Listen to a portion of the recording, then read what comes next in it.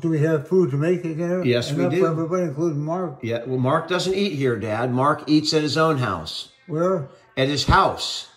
Who's he live with? Himself. In his house. He can't afford that. Yes, he can. How? He's not. What does he do? Dad, he's retired. He owns houses. He's fine.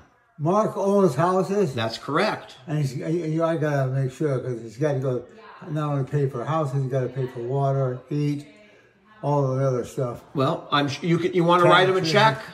You want to write Mark a check? No, I want to know where the hell all my kids are standing. Dad, all of your kids are fine. All of them. They're all healthy.